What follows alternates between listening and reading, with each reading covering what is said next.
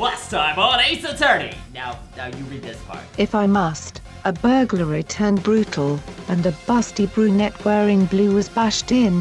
What is with you and alliteration? I'm not paying you to editorialize, Bridget. You're not paying me at all.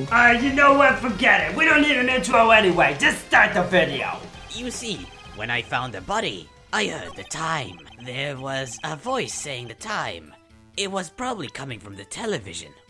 Oh, Mr. Sawin, when are you gonna learn you can't lie your way through life? Hold it right there! The prosecution has already said that there was a blackout at the time of the discovery, and this record right here proves it. What do you gotta say to that, huh? What, you gonna tell me your TV is powered by hamsters? I don't think so! You couldn't have heard a television or a video! The defense has a point. Thank you, Judge. Do you have an explanation for this, Mr. Sawit? Of course he don't. No, I find it quite puzzling myself. Quite. Look at him up there, sweating bullets. Wait, I remember now. Mr. Sawit? The court would prefer to hear an accurate testimony from the very beginning. These constant corrections are harming your credibility. That and you seem rather distraught. That's one way of putting it. My apologies, Your Honor. Don't apologize, just tell the truth. It must have been the shock of finding the body. Very well, Mr. Sawit. Let's hear your testimony once more, please. And maybe this time you could tell it how it is instead of telling how it might be. Let's hear this witness testimony one more time. Actually, I didn't hear the time. I saw it.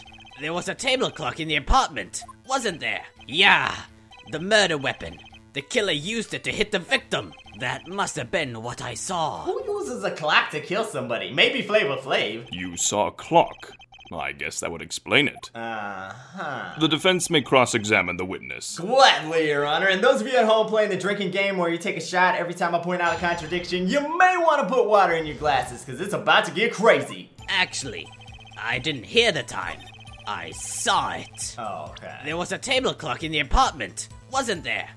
Mr. Solid. Can I call you Frankie Slimeball? I'm gonna use that anyway. Are you honestly trying to tell people that a clock was used as a murder weapon? The murder weapon wasn't a clock. It was this statue of the thinker. So, Mr. Sawit, how is this supposed to be a clock? What?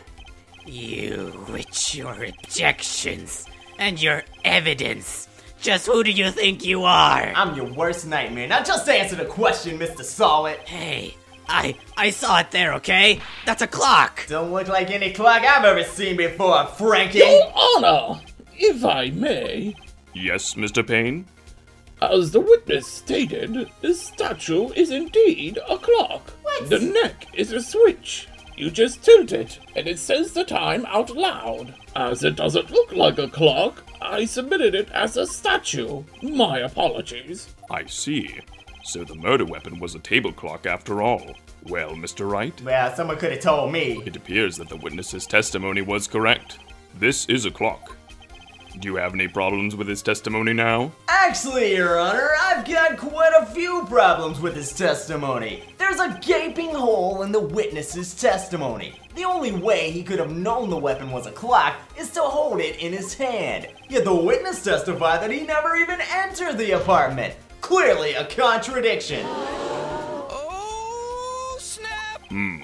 Indeed. Judge, if you're gonna rest your eyes during the trial, at least slip some cool sunglasses on so no one else knows you're doing it. And speaking of knowing what you're doing, the witness knew that this was a clock because obviously he went inside the victim's apartment. You're lying, Mr. Sawit. You were inside the apartment on the day of the murder. Oh yeah? Prove it. Prove I went in there. Oh, I'll do better than that, Mr. Sawit. I can prove you were the one who killed her. It's all right here in the evidence. You struck her with the clock, and the shock of the blow triggered the clock's voice. That was the sound that you heard. Can I get a what? They love me. Order in the court. Intriguing.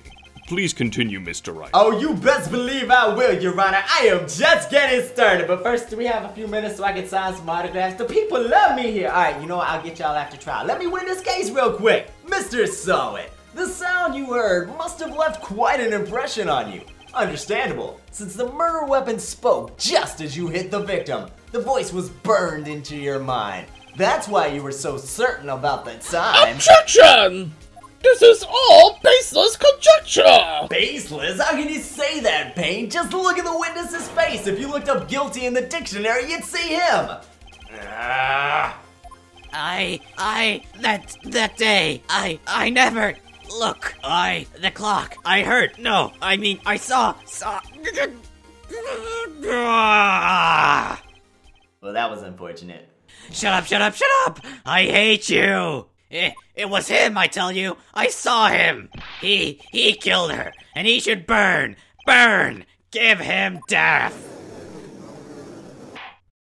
Order! Order in the court, I say! Your Honor, a moment, please. There isn't a shred of evidence supporting the defense's claims. Estelle. Mr. Wright. Please, Your Honor, why so formal? Call me Ace Attorney. You claim the sound the witness heard came from the clock. Indeed. Do you have any evidence? Your Honor, do I look like the type of guy who would waste the court's time if I didn't have evidence? The whole case is riding on this. I better think it through carefully. Yes, Your Honor, the sound Mr. Sawit heard was definitely this clock. A fact which is clear if you simply examine the batteries, ask the neighbors, or I don't know, let's try sounding the clock. Let's sound the clock now, here in this court. That way there'll be no mistake. Your Honor, may I have the clock? Oh, this is pretty cool. I ask the court to listen very carefully. I think it's 8:25. That certainly is a strange way to announce the time. You call it strange? I call it awesome, Your Honor. I want a clock like this. Well, he is the thinker after all. So, we've heard the clock. What are your conclusions, Mr. Wright? Before I tell you that, Your Honor, let me ask the prosecution a question. Mr. Payne, could you tell me what time it is now? It's 11:25. I'm sorry, what time? Ack! Well, Payne, I guess you're not as dumb as you look. Let me break it down for you. As you can clearly see, this clock is exactly 3 hours slow. Precisely the discrepancy between what Mr. Sawit heard and the actual time of death. So, Mr. Sawit, let's see you try to talk your way out of this one.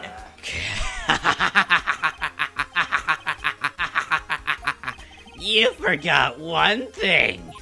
Uh-oh. I don't like where this is going. What you talk about, Willis? While it may seem like that clock is running 3 hours slow, Yeah? it proves nothing. How do you know it was running 3 days slow on the day of the murder? If you can't prove that, then you don't have a case. No, I got this. I had this case in the bag. Oh my adoring fans, where are you going? He's right. How am I gonna prove that? Damn it! I was so close! Mr. Wright? Give me a minute, Judge. My case just crumbled before my eyes. It seems you lack the critical evidence to support your claim. I'm well aware of what I'm lacking right now, Your Honor. You don't have to rub it in my face and gloat about it. How could I let this happen? Yes, Your Honor. I understand. This means I cannot let you indict the witness. Can you let me indict him instead? Oh, it's the same thing. Unfortunately, You say potato, I say potato. this ends the cross-examination of Mr. Frank Sawit. I come all the way down here to testify, and look what happens. They treat me like a criminal. A criminal! You lawyers are all slime. Look, Sawit, you can say whatever you want to about me, but don't go saying all lawyers are slime, because some of them are the most amazing people that you'll ever meet, including the lady standing next to me. God, I almost had him. Sorry, Larry. I'll let you down. There's nothing that I can do about it now. What was I thinking taking on this case? I knew I Not wasn't... so fast, Mr. Sawit. Mia? I should have known. The chief always has a way to save the day. So, what's the plan, Mia? I mean, Chief? Listen up, Wright. I'm all hands. I'm all ears. Don't throw this one away. Not like this. Think. I'm trying, but I'm not as smart as you. You're more attractive and more intelligent. Chief, it's over. I can't prove that the clock was slow on the day of the murder. It's impossible. Unless you mean I should do the impossible like Kamina? Well, yes. But that doesn't mean you can't still win. Try thinking out of the box. Don't waste time doubting the facts. Assume the clock was 3 hours slow and think through it. Ask yourself, why was the clock 3 hours slow? Figure out the reason and you'll have your proof. Right? Can you think of a reason as to why the clock would be 3 hours slow? Reason why the clock would be 3 hours slow. Wait a second! Maybe I can prove this! Thanks, Chief, you're a lifesaver! You must have evidence somewhere that can prove it, right? Yeah. Find it and let them have it. Okay! Well, Mr. Wright, What's up, J-Money? you say the clock was already running slow on the day of the murder. Oh, for sure. Have you found evidence to support this claim? But of course, Your Honor. I just wanted to build up a little bit of suspense. See, there's a piece of evidence in the court record that can prove my claim beyond a shadow of a doubt. Ha! Tough words. Let's see you pull this one off. Let's see this evidence that proves why the clock was running slow. Oh, y'all both about to see it. Y'all gonna feel real stupid for doubting your man Phoenix Wright. Tag down. Remember, everyone, the victim had just returned home from abroad the day before the murder. Now, as we all know, the time difference between here and Paris is 9 hours exactly. When it's 4 p.m. here, it's 1 a.m. the next day there. The clock wasn't running 3 hours slow, it was 9 hours fast. Don't you see? The victim hadn't reset her clock since she returned home. And that's why, when you struck her dead in her apartment, the time that you heard was wrong. Now I just gotta ask you one question. Proof enough for you, Mr. Saw It? Or should I say, Mr. Did It?